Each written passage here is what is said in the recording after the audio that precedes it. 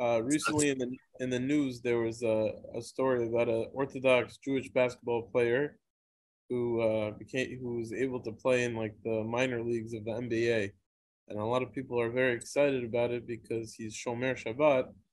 He doesn't break any of the laws of Shabbat, but he does play basketball on Shabbos. Is that something we can look at as a Kiddush Hashem? Is that something we should be proud of, or is that how are we supposed to view that? The question is twofold, really. Is it a Kiddush Hashem that he wears his yarmulke on the court, and should we be looking up at him as a hero? And is he really Shomer Shabbat if he goes to work on Shabbos by playing?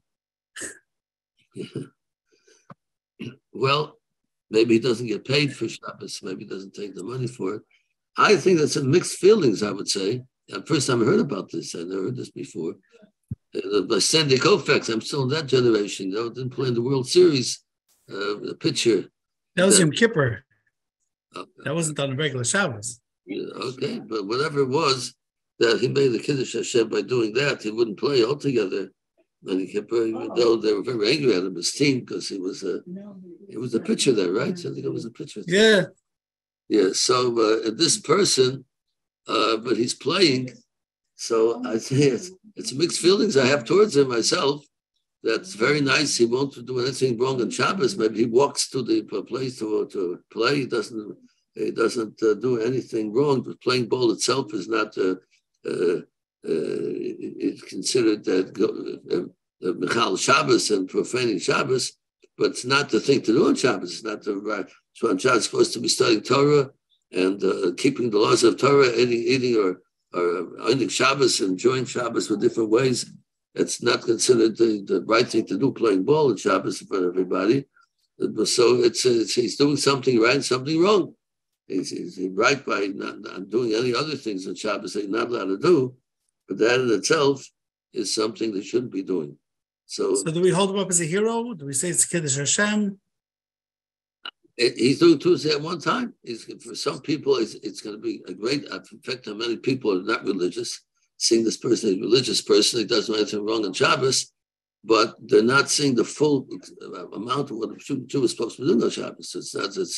He's doing something but is at great extent very good, but he hasn't made it yet to the full extent yet. Let's hope that after a while he'll come to the next step to say, I'm not playing on Shabbos altogether, and that'll be really Kiddush Hashem. So making a partial Kiddush Hashem, but not the full amount that he should be doing. So let God decide if he's good altogether. Maybe for him, maybe he's considered like he's doing the best he can. And that's up to God to decide he's doing the best he can. But as far as we're concerned, he's doing something good, but it's like a rich man. A poor person comes to a millionaire and he says, I need charity. I have to marry off my daughter. He can pay for the whole wedding. It's easy for him to return it. It cost him $20,000 to pay for the wedding. He gives them $10,000. So now you get $10,000 people. Yeah, but look at that. He can afford. He can do more. Why only 10? Why not 20? So he's doing something good, but it's not to full extent. So in the one way, people praise him for giving the 10, but they criticize him for not giving the 20. He can afford the same thing over here. He's doing something very good by not doing things you're not allowed to do on Shabbos, but he's not doing the full extent that he should be doing, or he could be doing.